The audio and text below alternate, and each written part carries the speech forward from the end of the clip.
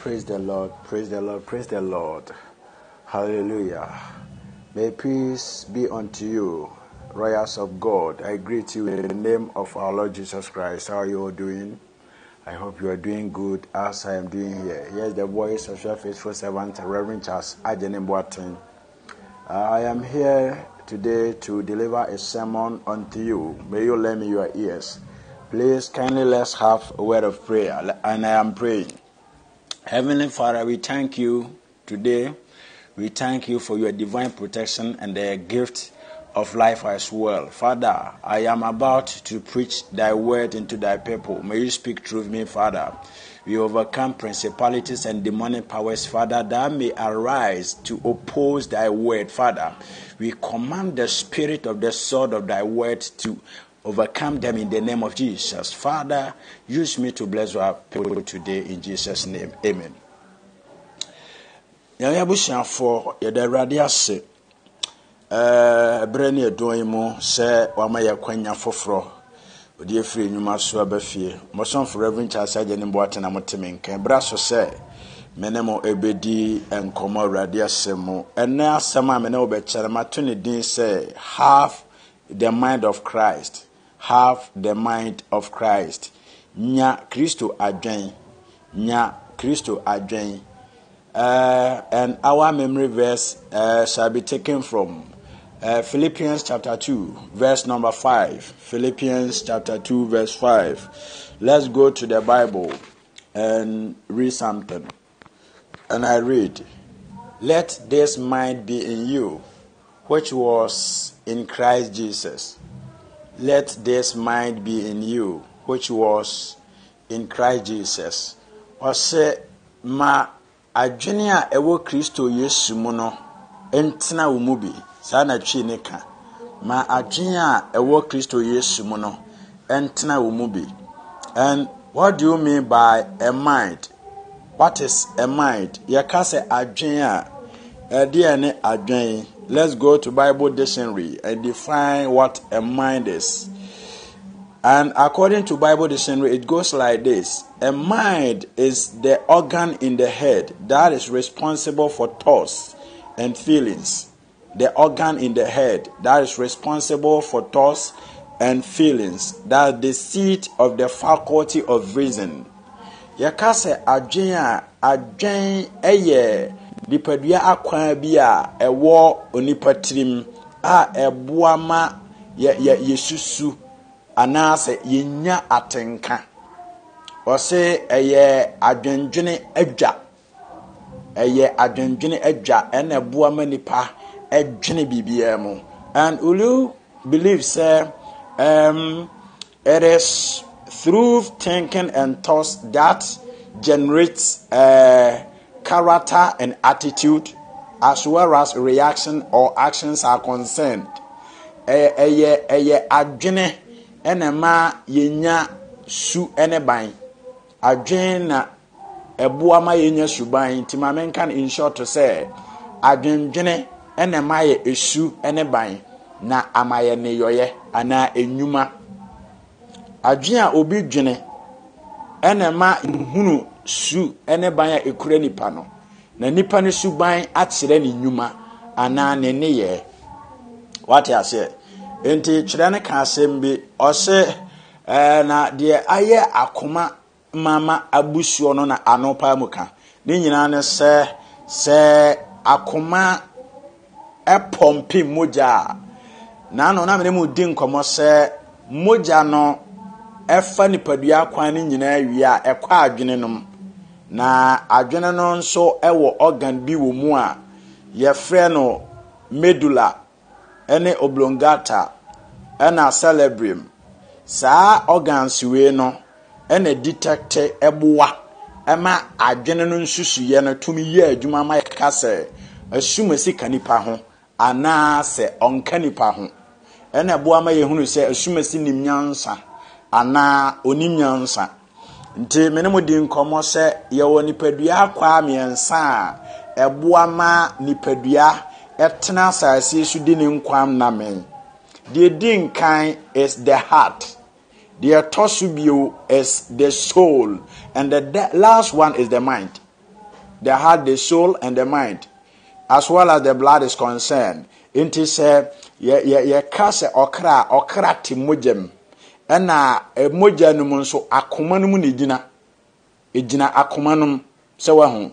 Inti during the circulations of blood, we have some organs or some parts, tissues in the heart, your friend, pulmonary vein, pulmonary artery, pulmonary cavity, nerves, and so forth, aorta. Some nerves ni aorta, that's the organ system, and the blood during the circulation of the blood, ma it take place, it to me, echo the various part of the body, brain, and so, enyabie. Na to me, aboa, ama aye adwuma se nipa. Enti ebra nipa be wuo no adwene no gye adwuma ye nipadua kwan ni nyina tumi gye adwuma ye wate ase na ansa na akoma no nso agye na adwuma ye obi kura tumi wu na akoma no ye adwuma, more especially those who get involved in accidents, in car accidents and many lorry accidents. Yes, we wu agenjen wu obe say na koma no de ebo kim but na ni nipadua no akwa baabi agya adwuma. In fact, obi ye twa ne tie firi so amonamono ana card na kobo baabi ama ne tie apeche utim say ne tini de apeche wawu onye ne pa biom na nso na akoma no ye da ye adwuma. Obisa doctors what platform is so they will tell us more. God, thank you very much. God bless you for listening. Ente nipadua adwen edani trima your friend brain or a mind is very, very essential when it comes to the accounts of human past. It's very, very essential a support to the life of man. Ehu hia yi pa ebu nipa abrabo ebu nipa nkwa ema otumi ye niema bebre ewo asasi so. What you say? Without the mind, you cannot think. Without the mind, you cannot generate token or money. Without the mind, there is no reaction of businesses. Without the mind, there is no effort for me to preach to you.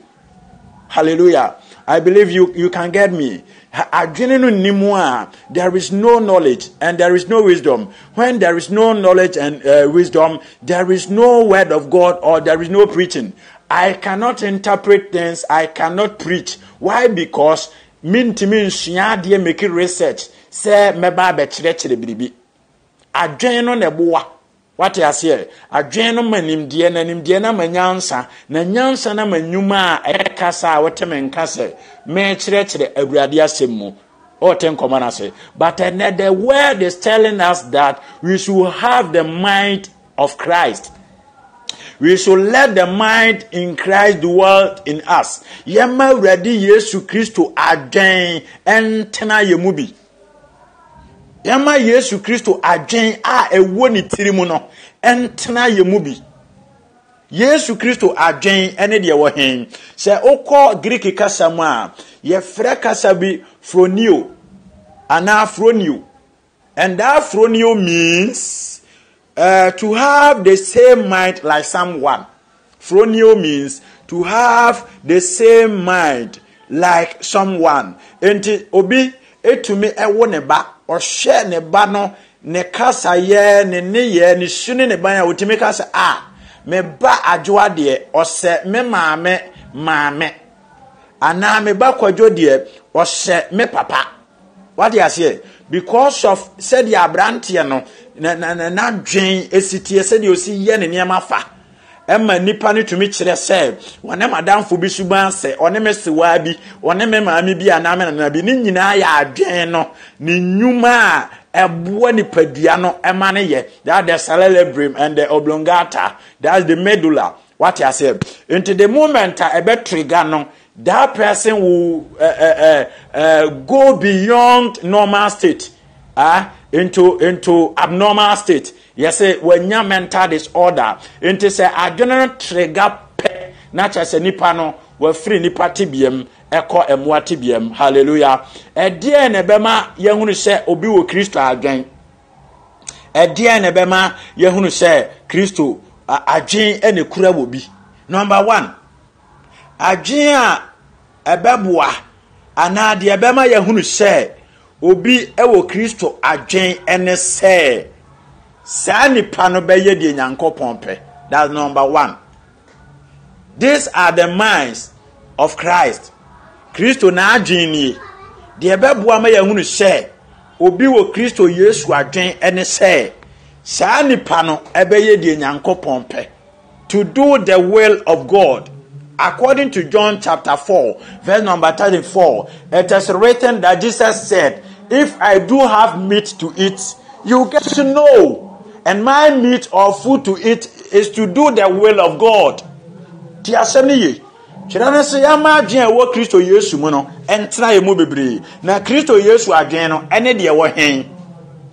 Kristo Yesu adwen wo ni tirimu ne se, obeye neja apede, obeye de Nyankopon epe. To do the will of God, according to John chapter 4, verse number 35. Hallelujah. Abusia wutie me bisa o say, wo ye de Nyankopon pe ana. Adwen ye wo Yesu Kristo mu no, ebi na wo utirim. Was it the first step or the first process for the mind of Christ is to do the will of God? And are you doing the will of God? What shows that you are doing the will of God? Oye Nyankopon apede ana so oye wapede e de na kire se oye Nyame apede e na wo sorry yen adwene be na wo dwene adwene be na aba utirim e de na kire se oye de Nyame pe ana wo ye wo wapede am say sorry ye businesses na ye dwene ho, how to generate tokens, how to generate businesses, how to make money. What do you say? Ye dwene wiase we ho ene niema ewo mabusia de akira na kan say wiase we ye ahowo ne amanfrafo ye betwam akọ. Praise the Lord. Enti eduru ba bi na adwene sika ho, edwene ba bi na aduru business ho a, wo dwene business ho a, aya ma wani mra wo ho so na ba dwene de Nyankopon pe said de be ya obe na pede, because wiase we mu no obefirim, wiase we mu no obekra. Enti se wa anya aja na pede a babia okra bewie no ewie papa awrade enshiraw. And the second test is to rescue people from bondage. Adwe wo Kristo Yesu mu ne se wo beji nipa afiri enkoasom mu, obeyi nipa afiri nome ase. That's the purpose of Christ on this earth. Obewi ase se obeyi nipa afiri enkoasom mu, obeji nipa afiri abusia pam eni abusia nome mu. Enti se okenkan Isaiah chapter number 61 verse number 1 was it, the Spirit of God is upon me, and God has anointed me to rescue the bondage. Hallelujah. To rescue people out of bondage. Wasra me say membe gini pa mfiri no mumfem enyi ni pa mfiri no me ase. Praise the Lord. Abusia awutie me papa me nua Kristo ni adwen be na wo utirim. O say bra no kwa wie ya me hwie me honhom nyina go hunam nyina so. Emrante e benya di suade hunu na mere wane nkokora so so adaye. Na mbaba wane mabuna senkom. Osofo adom na Nyame di ama wo no wa agene ene sen. Ede na utumi di yo. Wo de bompa ye eje nkrofo efira maniem ana wo de wo nwosra ye de kan nkrofo to amaniem. O nwosra ye de sankwam ehunehune nipa ye de ehutu nipa so ebre nipa se wa abrabom. O akwantira ye de si nipa sa bre kwan ana ye de kan no mensam e de tu nipa abrabo so. Adwen be no wo tirim ti asem ni ye. Enwosra na Nyame di ama wo na de na wo de ye Kristo ni. Sister, what told you for the fame of people, or what told you for the favor of a pastor, but rather not the favor of God. Adom ne kura wo no, what the jenipa firi wo hawmu, and now the kanipa eto amaniem abusia. Ade bi ayeye no, e wa wieye. Wo se ma Kristo adwen e wo ni tirimu no, entena wo mu bi. Yesu adwen ne se, obedi nipa afiri nomumfa ene mponkyere mu. Na wa pai fa agudie no ode amanipa. Ena sa ode na dani ametwe wadwene siso. Sa san bira wachi na kai Yesu Kristo adwen na fadi so na abeye nhira. And the third one is to save people from destruction. Say obedi nipa afiri wo sayim. wabeji ni pa afiri oseyem. According to Revelation chapter number 21 verse 8, wase na kuro na chi ana wonom a woya dutufo adwamanfo abaifo entokwapefo ene peseminkuminyafo amimfo eguo kuro na chi na omuguo na sa kuro na chi no ene the lake of fire. Enti Yesu adwene se nipa nyina benya nkwagye benya adwensakra na wankwa ma ne hunu kuro num ne mbom wakosora hiniem osofo awurade afere wasore ba obotae ne sa na odi aba Kristom obotae a odi wa Kristom ne se obenya sika ewo nipa ho ana obenya hunyade wo wiase we mu obebu nipa afaso obetim nipa nsa na wade ho wa abrabom obotae no ana ena awurade Yesu se mentwe wadwene nsiso wate se botaya wode afere wo ene se wonam wo so beji nipa nkwa wonam wo so beyi nipa afiri wo jem wonam wo so be kyerɛkyerɛ nipa tena na ekwan se de be ya wonkwa bo nsam jem na awieye no wo benya osoro aheniem entima onipa kra ho ehunhia wo nyame onhyira wo de etoso 9 to expose the kingdom of God to people. Matthew chapter number 10 verse 7. Yesu by say obeyi na jahinie adidi akire nipa. He came purposely to announce, according to Matthew chapter 4 verse number 17. When Jesus began his ministry, he just proclaimed, he exclaimed by saying, repent, the kingdom of God is at hand. Mon sakra madwen osoro ahenye no aben abusuya aden sakra na Kristo de ba wiase obeka ahenye no ho asem abekyekire nipa se wiase we mu ye ahoho ne amanfrafo enti de nipa ye bia no onhwe ne ye adwene be ne wo utirim adwene be ene wo utirim ene dai ogide ne awutie me Kristo ne awutie me onyame ba nipa onyame abowo adwene be ne wo utirim. Praise the Lord. Oka wasra hwini ho asem. So safudi a wudie no, o preach ma bonsama na o preach ma sika, ana o preach ma nipa, o preach ma Yesu, ana o preach ma hwan. Ana preach ma Yesu wache. Ka sra hwini ho asem. Ase na nsan o preach for about 2 months. Ahini no asem no kura de eni onipa kra nkwaje no wagya to ho na wo ye de opɛ osofo apostle bishop evangelist prophet metwe wadwene siso wate metwe wadwene siso teacher sa kyerɛ osoro ahini no asem said ye be ya nipa kon be do na wasakra na dwa afiri bone ho na da nkwa ma wonko seyem na onya soro ahini ma soro ahini no enya o target na enya foforo target awurade nhyiraw. Let's go to the 5th one. To give eternal life to people. That's the Zoe. To give Zoe to people. Eternal life. Everlasting life. So, Obama nipadan kwa. Was it for God so loved the world. God, John 3:16. That he gave his only begotten son. That whoever believeth in him shall not perish but have everlasting life. Was said yo nyankopon de owiase nie so de ne doba wo no kronoma e na de beji na di anyera ne mbom wonya dan kwa he came to give eternal life to people. So for e dia na odi manipa o so mfa so ne sai agye wo Yesu mu ne sai wo be manipa nya dan kwa nti oba wiase nti wasofo die ma wo se awurade afrɛ wo no obotaye ne sai wasam kano ne botaye ne sei ne botaye ne sei ebem wo hunyade ebema osika ebetwe ndoma begu aso dem na ebeye nsamanfo asafo ana ebeye Kristo asafo ahon kronkron tumi ne nija asanema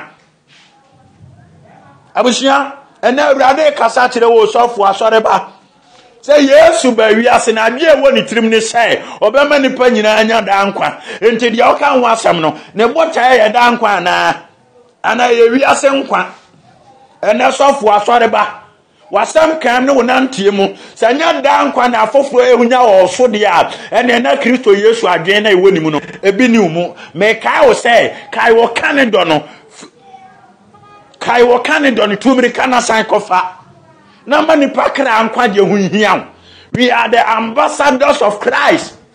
Ye Christo nsia na mufo wa asase so. Nti ya Christo fo and there was a ye odadi na ye dan kwa didi kire nipa. Zoe and dan kwa dwen manentena omuna makwan na awurade mfa so enja from kwan e wo wasem kam nyame onhira.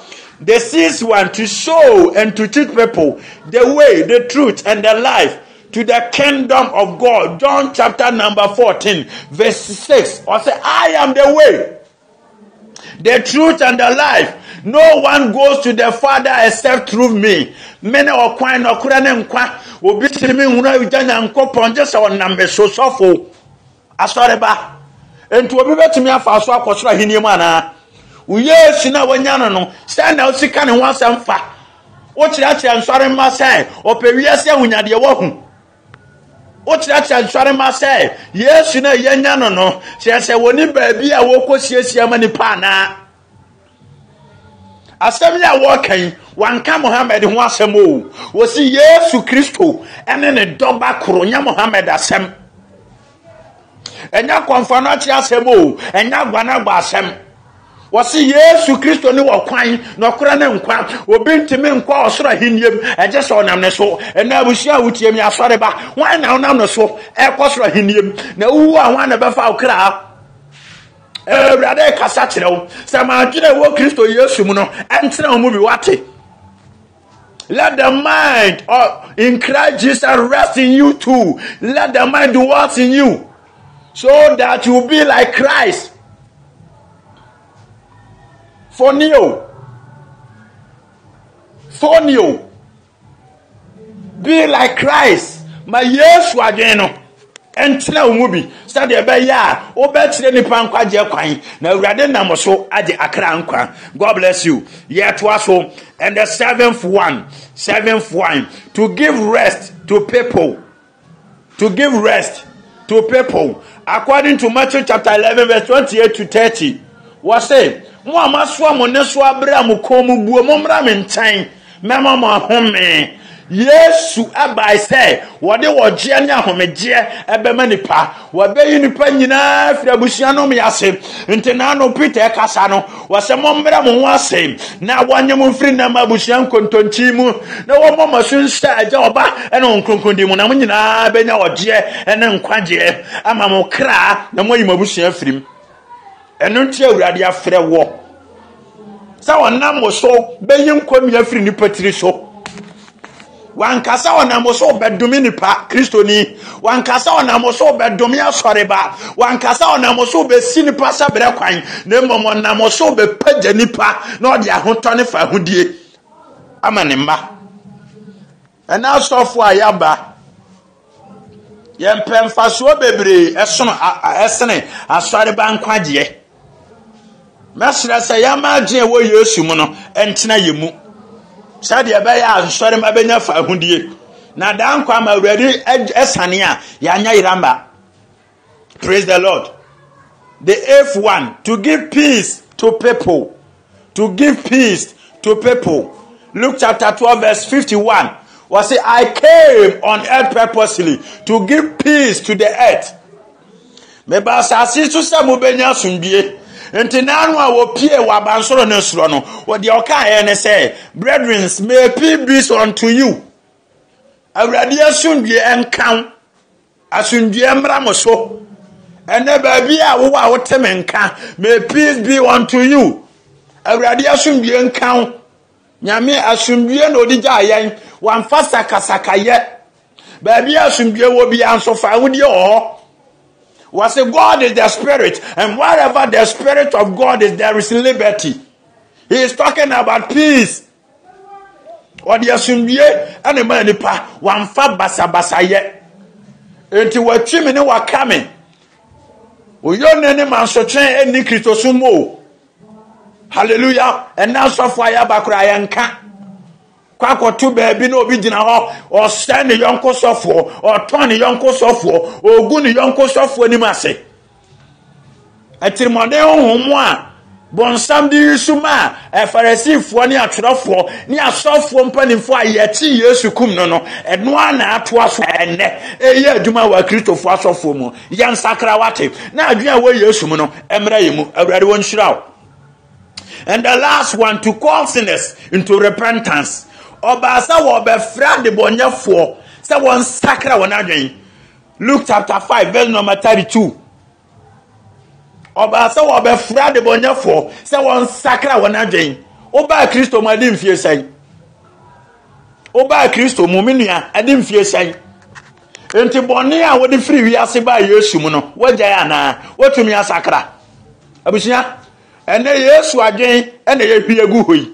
Enkron na mahuna ka kyerɛw de wɔn so na unim amanka mitufo sama Yesu adwen wɔ nimu no bintina mu wate na Yesu adwen ya adwen pa de fa wodie di ogye ebre adebonyefo ema nipa bɛyɛ atenenefo ɔbɛfrɛ nipa sɛ wɔn sakra wɔn adwen enya atenenefo ba na ɔbaaye menu adebonya ni awutie me Yesu do wate sakra wadwen efiri bɔne mu sa wo de bɔne ate aso dem na wo ya adi mfie sɛ na untumi nyai anya wo ya botro bojo awurade bɛfi wafiri nanum wo bɔne ana odi wo wi ase no eni kwan sɛ odi kɔ Yesu mu ekodi wan ya abra untumi nsakra yonkwaje hu adwuma wate Yesu afrɛw sabra ne ntan na bɛsakra obeje ye mbone na oje ne tene ne ye den e ma yen enti ade enti a wo se ekoso tena bone mu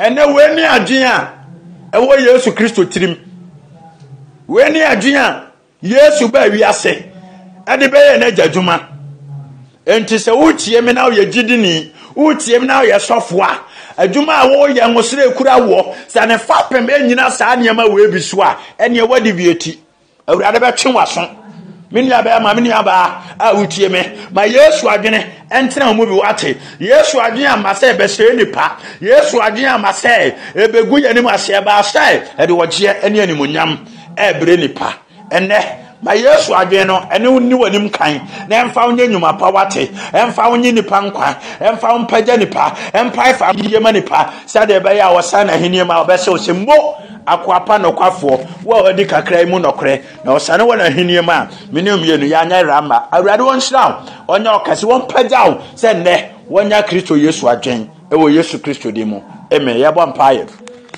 ohene Yesu ya da wase se wayi wadwene bi ade a kyerɛ yen awurade bo aye na homa ode wo ya adwuma no o mesen ye mu na won fa yenye fa yen so gi afoforo enkwa said ye be ya obotai a odi be ya adwuma no enye kwa na osane wa henie ma ya anyira eda wase se wabo ayen se bonsam de ne nsa to obi adwen so a me di uja ekrase no me di asem nkrante etwa sansa no na me pa oje ne fa hode ma nipa se nipa nyankwaje se de be ya ye betumi asomu yi era wase se wadi aboa na wagen wo Kristo Yesu dim amen abujan for amoson for Reverend Charles Ajeni Boateng.